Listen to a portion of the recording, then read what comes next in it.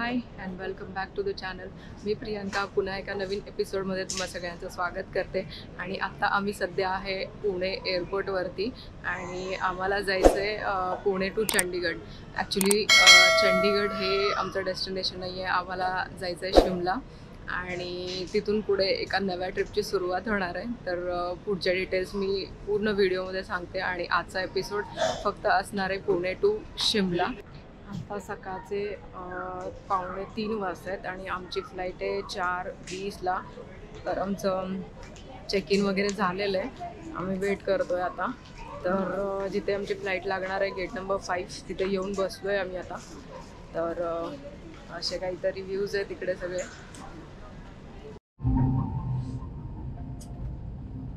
आता आलो आहे मी फ्लाईटमध्ये.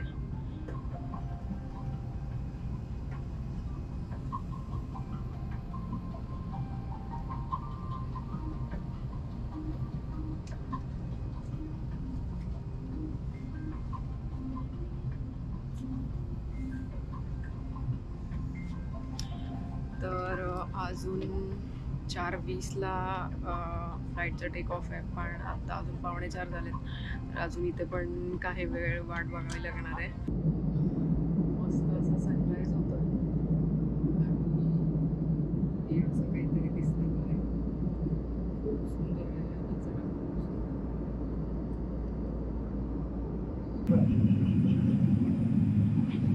आम्ही आता चंडीगड एअरपोर्टला पोहोचलो आहे आणि हे असं काहीतरी आहे चंडीगड एअरपोर्ट. वाटतं पुण्यापेक्षा तरी खूप चांगलं आहे. तर आता आम्हाला बॅग कलेक्ट करायला जायचं आहे. बेल्ट 3ला आमची बॅग येणार आहे. तर इथे आहे बेल्ट 3. Let's see.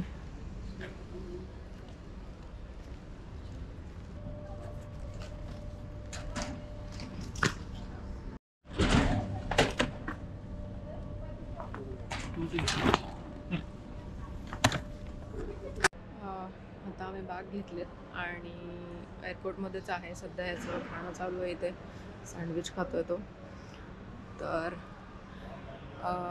इथून आता आम्ही बाहेर जाऊन 43 नंबरचा काहीतरी बस स्टॉप आहे इथे, जिथून शिमल्यासाठी बस भेटतात. तर लोकल HRTCच्या बसेस आहेत, त्यानेच आम्ही जाणार आहे. आणि चंडीगडपासून शिमला हे अराऊंड काहीतरी 150 किलोमीटर वगैरे आहे. तर 3 तासाचा हा रस्ता दाखवत आहे गुगलवरती जेव्हा आम्ही बघितलं होतं तेव्हा. तर इथून आम्ही आता जातो आणि बघूयात दुपारपर्यंत आम्ही एक्सपेक्टेड आहे की शिमला पोहोचू. आणि इथे चंडीगडमध्ये क्लायमेट खूप छान आहे आणि पाऊस पडला वाटतं सकाळीच, तर खूप थंड आणि खूप मस्त वाटत आहे इथे.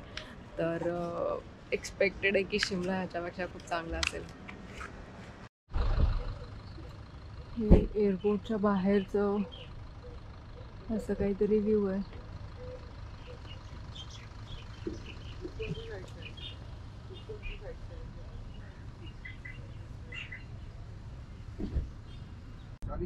कॅब भेटली आम्हाला.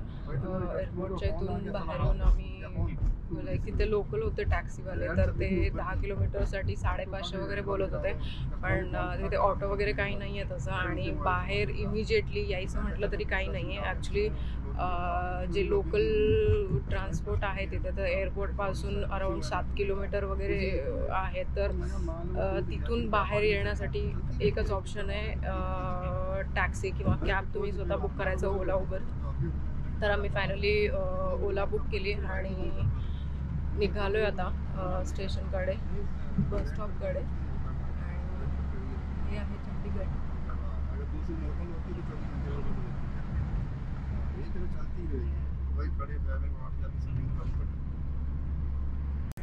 शिमल्यासाठी बस भेटली आम्हाला. आम्ही जस्ट उतरलो कॅम्पमधून आणि लगेचच बस लागलेली.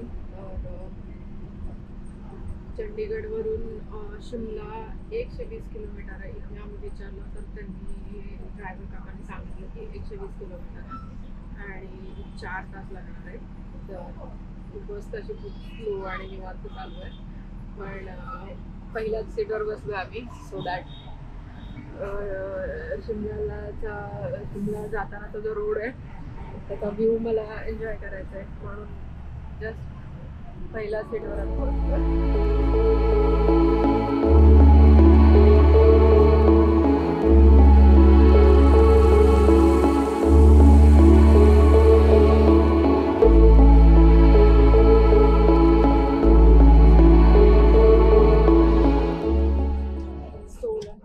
सिटी लागते जे शिमल्याच्या आधी लागते, तर तिथे आम्ही पोचलोय आता. खूप थंडी आहे इथे, आत्तापासूनच आम्हाला जाणवायला लागलंय खूप थंड आणि खूप मस्त असं वातावरण आहे. तर हे आहे सोलन सिटी. इकडे असे खूप छोटे छोटे घर आहेत सगळे माउंटेन्स वरती. आता याच्या गोप्रोमध्ये दिसेल की नाही माहिती नाही, पण असं फुल कलरफुल घर आहे.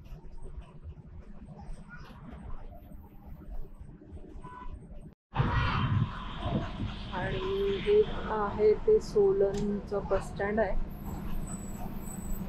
ते खूप सारे बसेस लागलेले आहेत.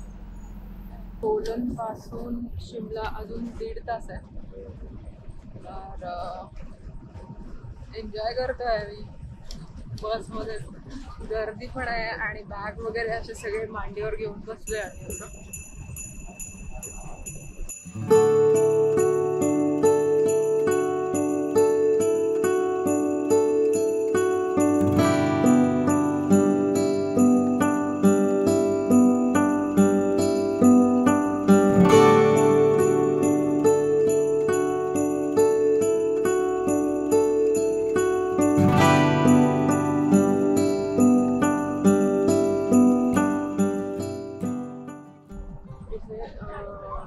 घाट असल्या कारणाने इथले रोड्स खूप छोटे आहेत, पण इथले ड्रायव्हर लोक आहेत ना, स्पेशली बस ड्रायव्हर, गाडी चालवण्यात ते प्रो आहेत यार.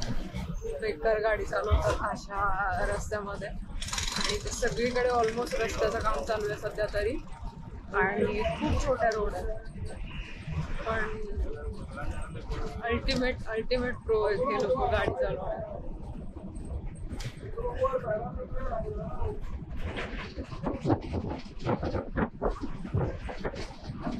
हा नजारा आहे, खूप सुंदर दिसतो बाहेर. सगळीकडे असं मस्त हिरवागार आणि थंडगार वारा येतो, खूप छान वाटतं.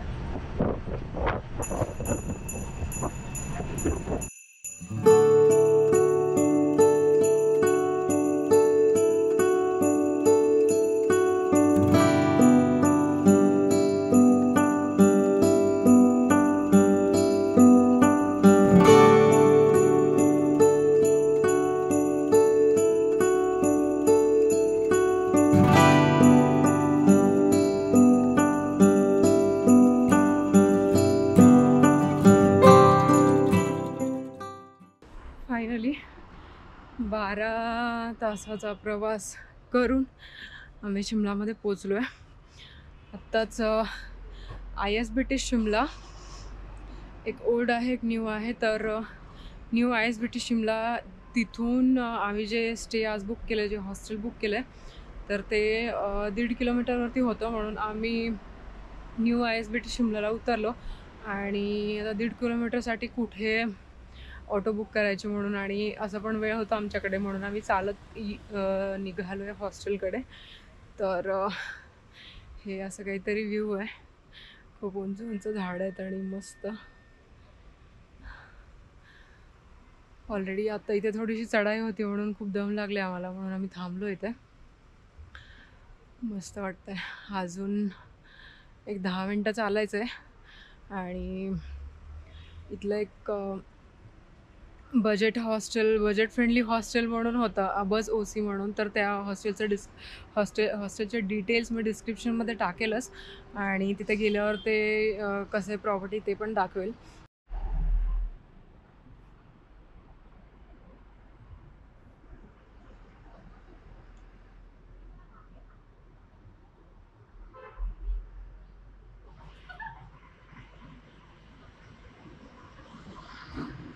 खूप बेकार रस्ता खराब होता आणि खूप चढ होतं बेकार. 2 बॅगाचे तरी पण आम्ही इतकं थकलो. खूप बेकार चढाई होती. आलो आम्ही हॉस्टेलला पोचलो आहे. ते पण आता फर्स्ट फ्लोअरला आहे. तेवढं पण चढणं होत नाही आता म्हणून आम्ही थोडा वेळ बसलो इथे खाली. हे हॉस्टेलचं नाव आहे अबज ऑक्सफर्ड कॅप्स, हे हॉस्टेलचं नाव आहे. तर मी नंतर कसं आहे हे वगैरे दाखवते सगळं. ही आमची रूम आहे. रूम म्हणजे हे सगळ्या डॉर्मेटरी आहेत आणि हे खालचं बेड आमचं आहे आणि हे एक वरचं एक आहे वरती. इथे मी राहत होते, इथे ईश्वर राहत होता. आणि इथे पण वरती अशी कबर्ड आणि फॅन, ट्यूबलाईट्स आणि इथे चार्जिंग पॉईंट वगैरे सगळं आहे हे वरती चढण्यासाठी. आणि हे मस्त कम्फर्टेबल आहे. आणि हे असे इथे 1 2 इथे 2 इथे 2 2 असे 4 आणि मग इकडे 4 जण अशी ही डॉर्मेटरी आहे. आणि ही मिक्स्ड डॉर्मेटरी आहे, म्हणजे इथे बॉईज अँड गर्ल्स राहू शकतात. आणि इकडे असे हे शेअर्ड वॉशरूम्स, इथे बरं 2 बेड्स आहेत आणि इकडे आहे ते हे पण मिक्स्ड डॉर्मेटरी आहे, लाईक इथे 2 आणि इथे 2 अशा. आणि गर्ल्सला सेपरेट पाहिजे असेल तर ते आणि बॉईजला सेपरेट पाहिजे असेल तर ते. तर हे आहे ओन्ली फॉर गर्ल्स.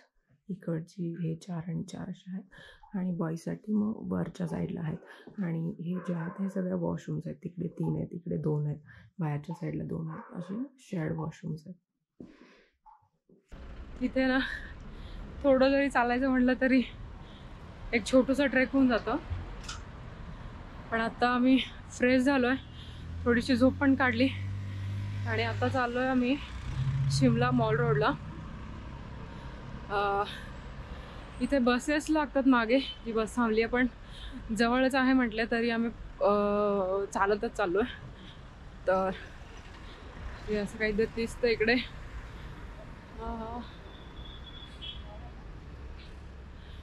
आणि खूप बेकार थंडी आहे. सकाळी आम्ही पूर्ण घामाघूम आलेलो चंडीगडवरून, पण आता इथे आल्यावर काहीतरी सीन वेगळाच आहे. खूप बेकार थंडी आहे. आता अजून माहीत नाही इथेच असं आहे तर पुढे स्पितीला वगैरे काय हाल होणार आहेत माहीत नाही. पण ठीक आहे यार, मजा येते असंच. म्हणून आम्ही बस वगैरे घेण्यापेक्षा ना चालत थोडंसं एक्सप्लोअर केल्यासारखं पण होईल. आणि एकच दिवस आहे तर असंच टाइमपास करत घालूया असं ठरलंय. तर चाललोय आता मॉल रोडला. आणि हे असं फुल गाड्यांचं लाईन लागलेलं आहे, खूप लांब आहे रांगी.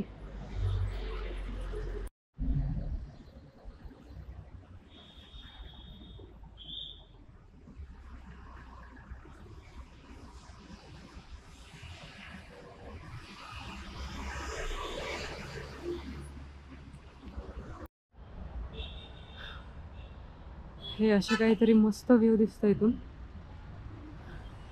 थोडंसं ऊन, थोडंसं सावली. हे जे कलरफुल दिसत आहेत ते सगळे घरं, दुकानं आणि एकावर एक असे माउंटेन्सवरती बांधून इतकं असं कलरफुल आणि असं सगळ्या हिरवळमध्ये फुल कलरफुल असं मस्त मस्त दिसतंय.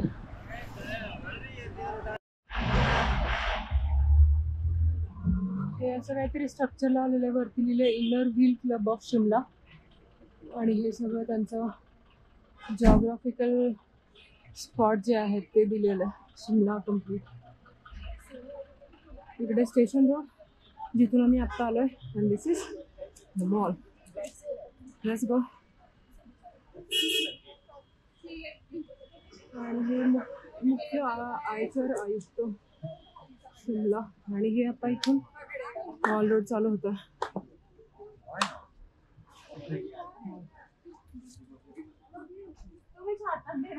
मी जस्ट पोचलो इथे आणि थोडंसं हलकासा पाऊस चालू झालाय आणि एक मस्त असं काहीतरी दिसतंय इथे.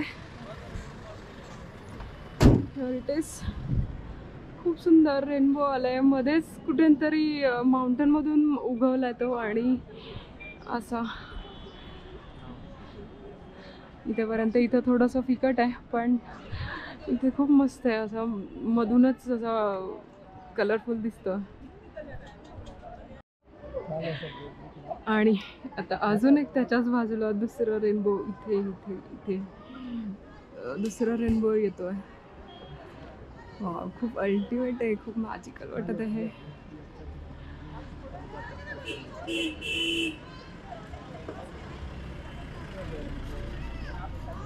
आणि तो बाजूचा पण आता होतोय, अजून घडत होतोय. 2 फर्स्ट टाइम पाहिलं आम्ही हे असे 2 rainbows for the first time.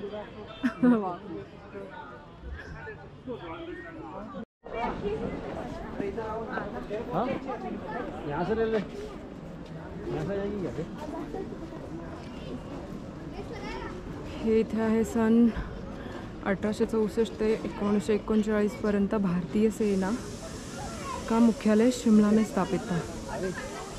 तर hey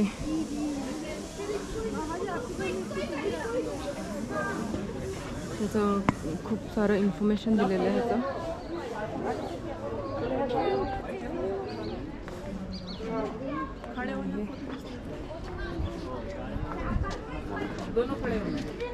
my country my mission.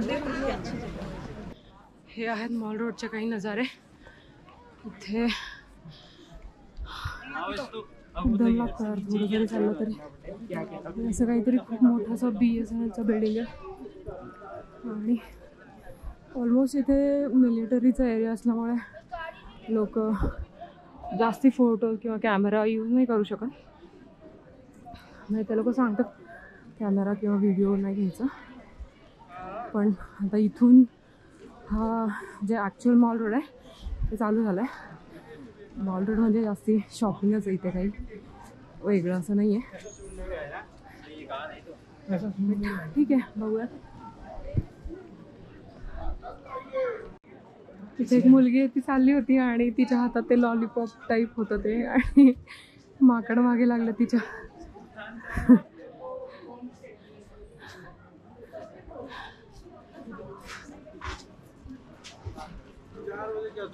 हे खूप सारं खायचं stall. And this is wine and beer.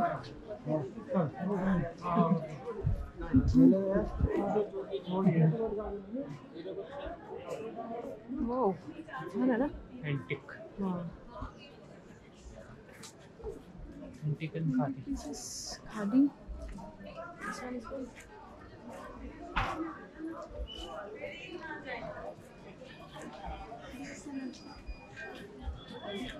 आणि हे आहेत बस स्टॉप्स आहेत इकडं जे आपण बघतोय. आय थिंक बस स्टॉप आहे इथला. असं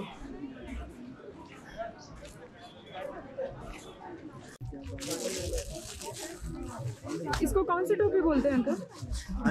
कौन सा कैप बोलते हैं इसको? इसको पहाड़ी हिमाचल. ओके ओके, ये पहाड़ी हिमाचल कैप, पहाड़ी कैप. खूप सुंदर आहे कापडाचं आहे.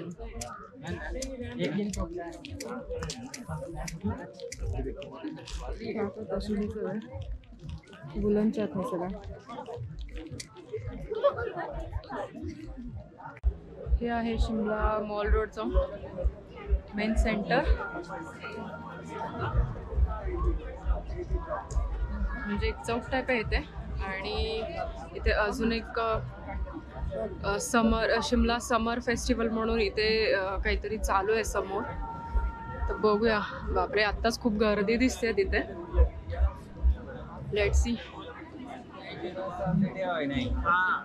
खूप गर्दी आहे यार, खूप गर्दी आहे. हे शिमला समर फेस्टिवल 2013 सॉरी 23. आणि वरती मस्त धुकं वगैरे पण दिसते.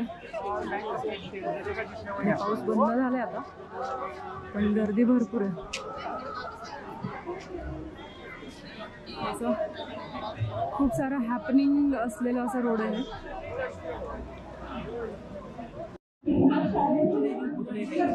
आणि इथे एक फोटो आहे त्यांच्याकडे आणि हे ते पेन्सिल आर्ट करतात.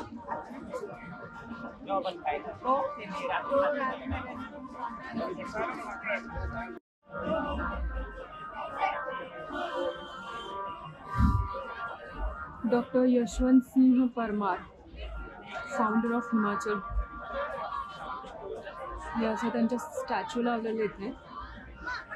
आणि डॉक्टर परमार की हिमाचल और पहाड़ी लोगों के लिए चिंता एक समर्पण की कहानी थी और यहाँ दूसरों के लिए उदाहरण है. श्रीमती इंदिरा गांधी. त्याचं अजून जास्त हिस्ट्री वगैरे काही नाही आहे इथे. काही भेटतं. आणि गरमागरम मसाला कॉर्न खाणं चालू आहे. आणि इथे हे वेगळं मार्केट आहे ॲक्च्युली. आता आम्ही गेलेलो तर इथून खाली आलेलो आम्ही असं. तर जे फेस्टिवल वगैरे चालू आहे ते वरती आहे आणि इथून इथे स्टेअर्स आहेत हे सगळे. इथून खाली यायचं आणि इथून परत एक वेगळी लाईन आहे. इथे परत वेगळा शॉपिंग मॉल आहे. तर आपण आता हे एक्सप्लोअर करूया.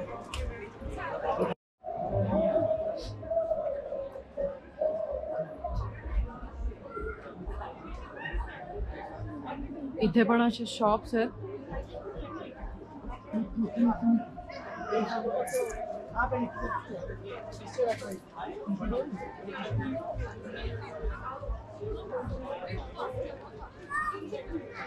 काय शिमला किताबघर. अच्छा.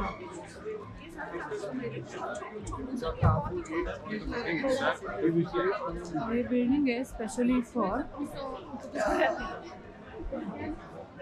हिमाचली लेखकों की किताबें, साहित्यिक पत्रिकाएं और हिमाचल पर किताबें. आइए पढ़िए खरीदिए. ओके. शिमला किताबघर म्हणून एक असा एवढा मोठा बुक हाऊसच केलाय त्याने.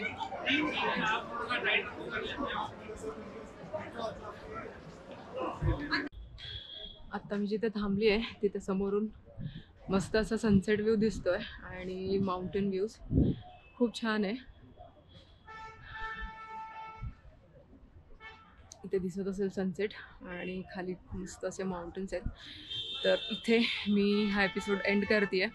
व्हिडिओ आवडला असेल तर नक्की लाईक करा, शेअर करा आणि सबस्क्राईब करायला विसरू नका. भेटूया पुढच्या एपिसोडमध्ये. तोपर्यंत स्वस्त राहा, मस्त राहा आणि फिरत राहा. बाय.